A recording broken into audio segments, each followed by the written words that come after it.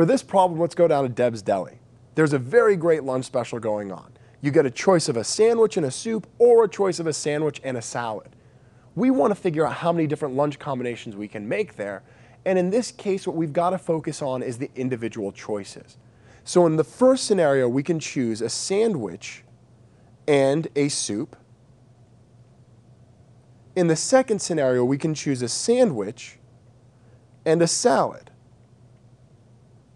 For the individual combinations or the individual choices, for sandwiches, there are 5 options, and for soups, there are 3.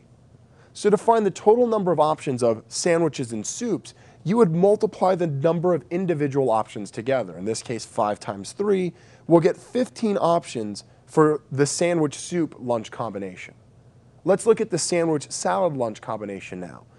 Again, we have 5 options for our sandwiches, and in this case, we have 4 options for our salads.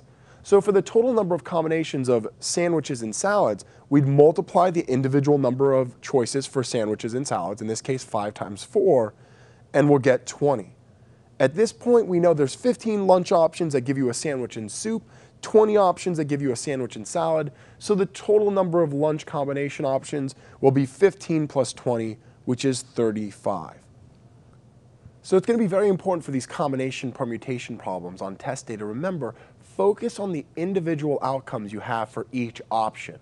That's going to be key to solving it on test day.